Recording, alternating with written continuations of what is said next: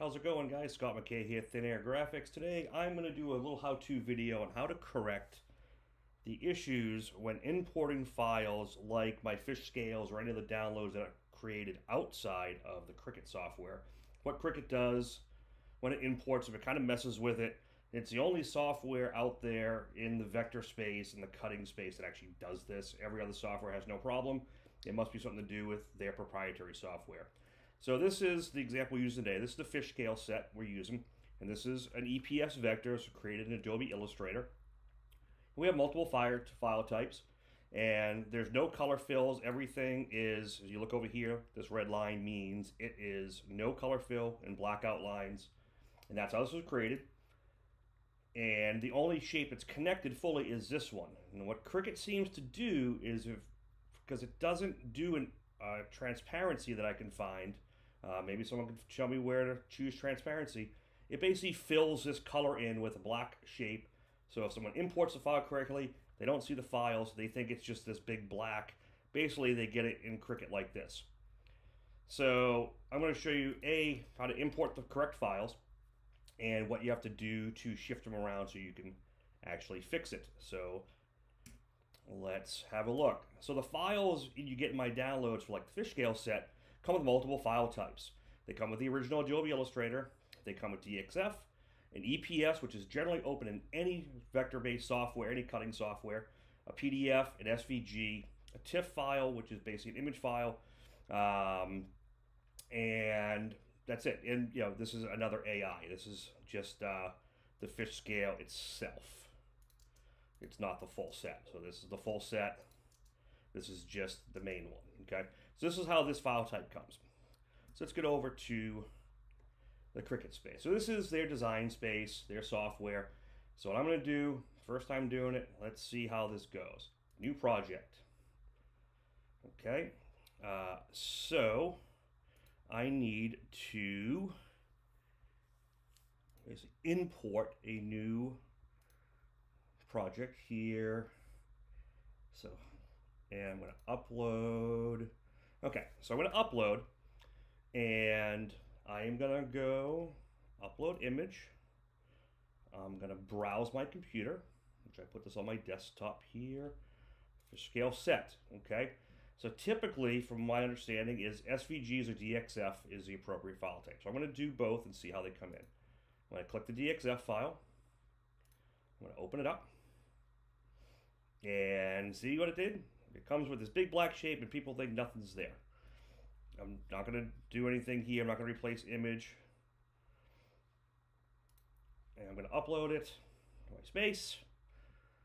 I'm going to also do the SVG and see if that comes in any different. Here's the SVG.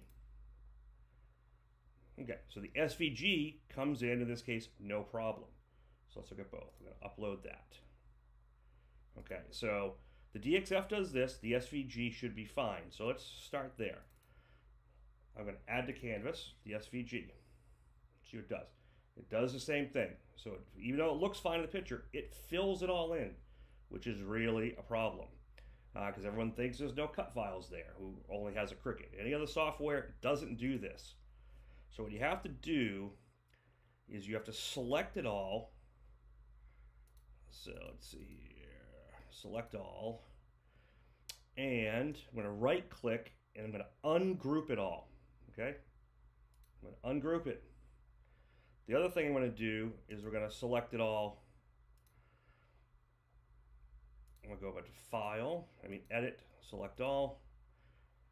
And I'm going to basically go from black to white. Okay?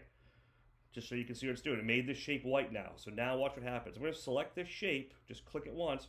I'm going to right click, I'm going to send it to back. Ba-ba! There's all your cuts.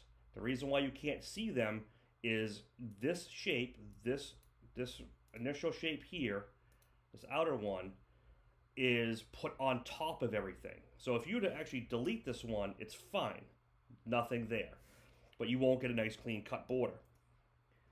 So that's what it's doing, and we can do it again over here. So we should be able to select all. Oh, they're already ungrouped. So I can select that. Watch, if I just delete that one, there's all your cuts. Or you can do it, change it to gray, it doesn't matter. And then reselect it, send it back. There's all your cut lines. This is the issue with Cricut. So this was the SVG. Let's see if the other one does the same thing. That was the SVG, I just did that too. Let's do it to this. Add to canvas. And watch, it's probably gonna do the same thing. See, it blacks it all out, okay? This is not how the file was created. This is what Cricut does with their software, okay? So, because when I created the files, if we go back in Illustrator, this is the file creation. So what Cricut does, it fills in its own color. And you may experience this with lots of stuff you download from the internet that's outside of the Cricut space. And this is how you correct it. Again, here, right click, send it back, done. This one here, I'm really not a fan of their interface. Sorry for anyone who likes it. I just don't. They lock everything out. Yeah, it just becomes a problem. So I'm going to change this one here. Now you can see all the colors. You don't even really have to send them to back.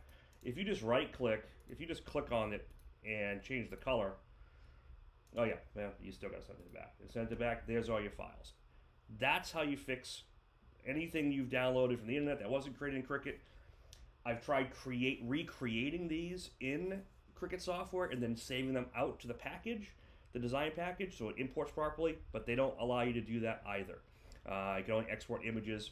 It's a problem with the Cricut software in my opinion, but this is the workaround. That's how you fix it with any of my downloads. So any of the downloads you do from Airbrush Down and Dirty Tricks will work this way.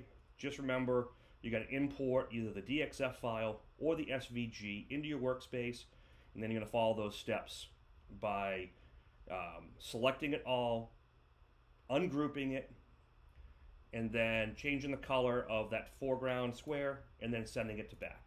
And then you're ready to go. Then you can do your cutting and everything from there. So you go to make it, do your thing. Hope this helps, and stay tuned for more Down and Dirty Tricks, how-tos, and vector downloads. Have a good day.